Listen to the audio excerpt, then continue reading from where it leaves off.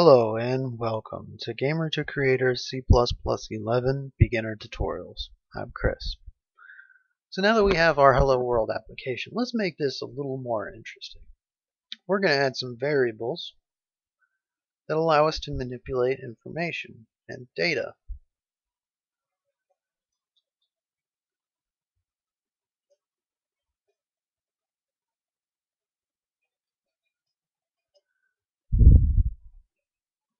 Here I created two variables. Just like in algebra, they have a name, x equals 22.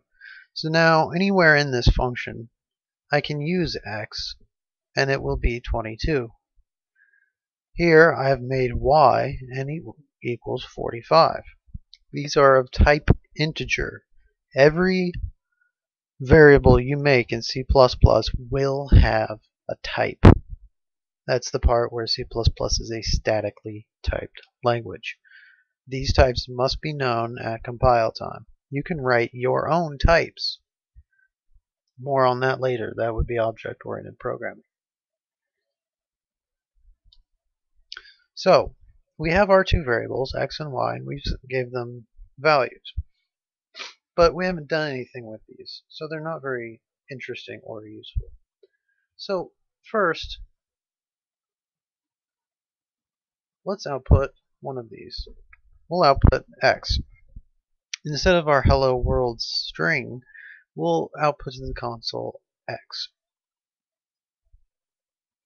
And as you can see, the value of x, which is 22, has been printed. X wasn't printed. X is the name of the variable. That's just the ID. That's the way you reference this throughout your program. The value was printed of x to the console. And we can do the same with y. Okay? So, let's make this even more interesting. Let's make another integer, and we're going to call it result. And we're going to assign it the value of x plus y. And then we're going to output the value of result. So if x is equal to 22 and y is equal to 45, and we do x plus y and stuff the result of this equation into this variable and then print the value of that variable, we get 67. Now, we can make this even more useful.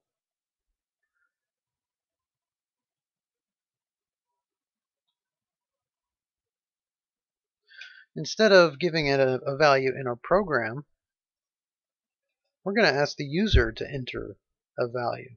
So we're going to use input and output to make our application work. Oops.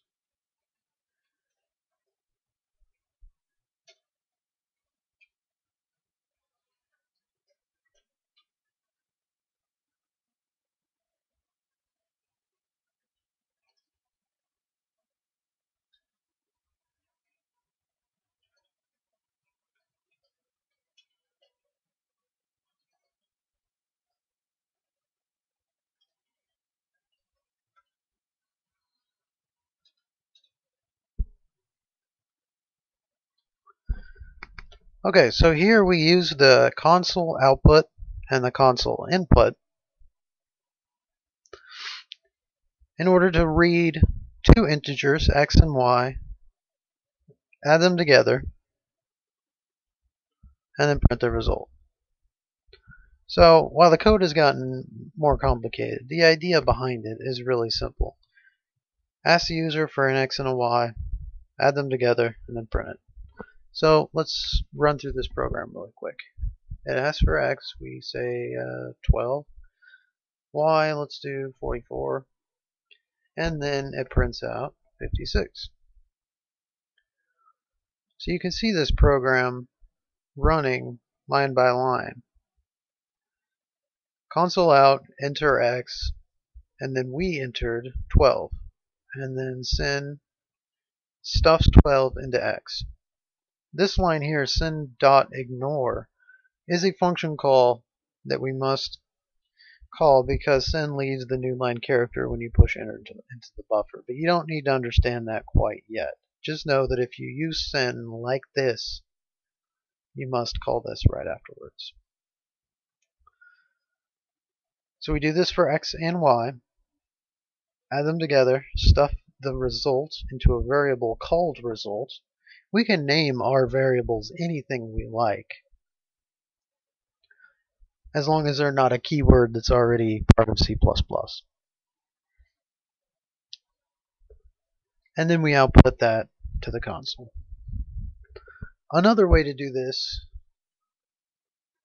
is a little bit more complicated, but actually a little less error prone. We're going to create, and you don't need to understand this quite yet.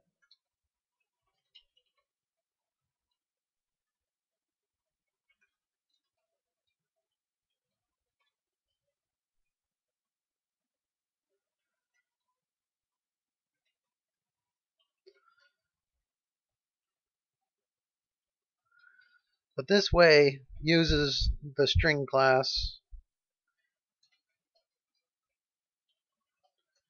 to handle the buffer, and then you don't have to do the ignore part. This is actually the proper way, the less error prone and much more robust way of doing it. But you don't have to understand this quite yet because it uses functions and classes and some higher level concepts. But we'll get there. But it does the same thing. And I'll prove it to you. 12, what was it, 44? And we get 56 still. Alright, so knowing this, that we can have X and Y integers, we now understand that you can create and manipulate variables. And whenever you're using these, you're modifying the value that they represent. And we can do other things. We can multiply instead of plus.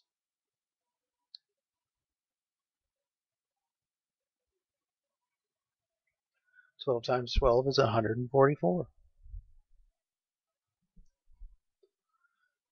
We can subtract.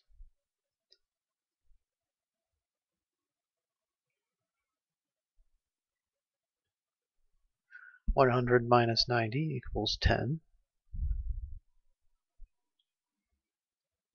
And we're doing some basic programming, so this is the way it works. Now we're going to talk about other types.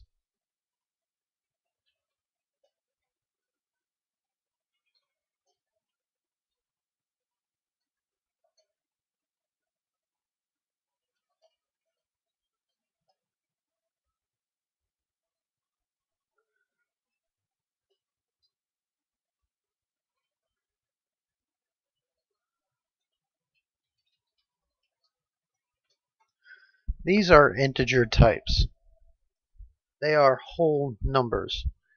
Okay? Whenever you declare a variable of these types, they will always hold a whole number. 1, 2, 3. They will never hold a dot. Like 1.56, you cannot represent a decimal number with these. But they're important because they are fast. I'm going to write here the size.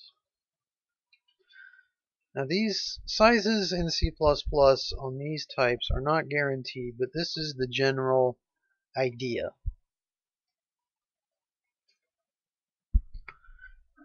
That a char, or a character, char is for short, is 1 byte. A short is 2 bytes, an int is 4 bytes, a long int is 8 bytes. Usually you'll just use an int if you're storing a number, or if you need a really big number, you can use a long int. but they all store the same idea, a whole number. Now chars are often used to store strings. If you store a char I, that's 1 byte, and it's really just a number that represents a character. So these are your whole number base types. There's one other kind of base type, and these are floating point types, also known as decimals.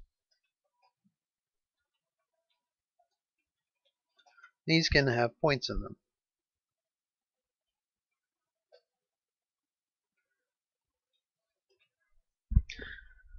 Now I've declared a float of and called it F and a double called D. A float is 4 bytes and a double is 8 bytes, and these sizes are standard. These sizes are not guaranteed on every single platform to be of this size, but this is the general idea, and these are the correct sizes for Visual Studio. These will always be the correct sizes on any platform.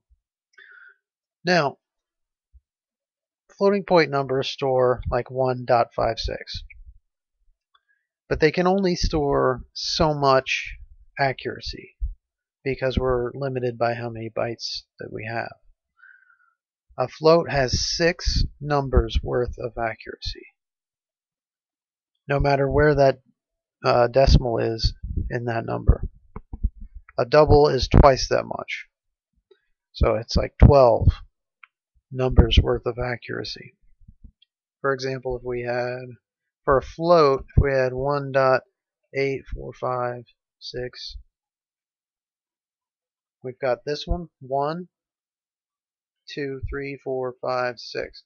Anything after this 5 is junk. It doesn't mean anything. Now for a double, if we had 1, 8, 4, 5, 6, 5, we have twice as much. So this is accurate plus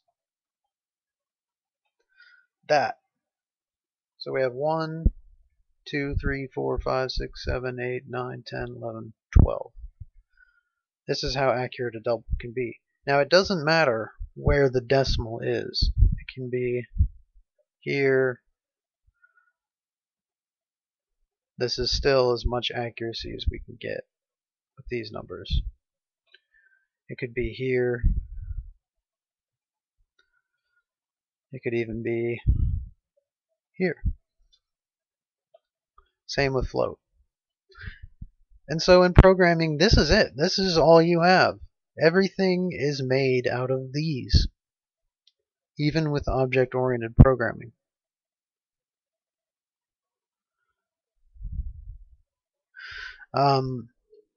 You will build all of your programs out of these types.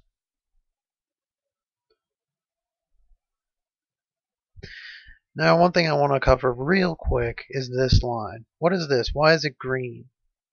And why isn't it doing anything? Well, this is a comment. This slash slash makes everything on this line after the slash slash mean nothing to the compiler. It just goes right over it and completely ignores it. So that allows you to type in whatever the heck you want to make notes to yourself and other people. You know, I'm declaring all the types in C++.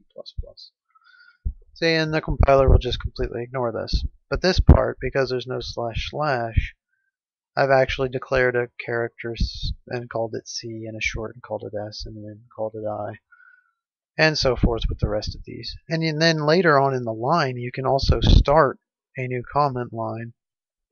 And while this is compiled, everything after this is not. So that is our introduction to variables.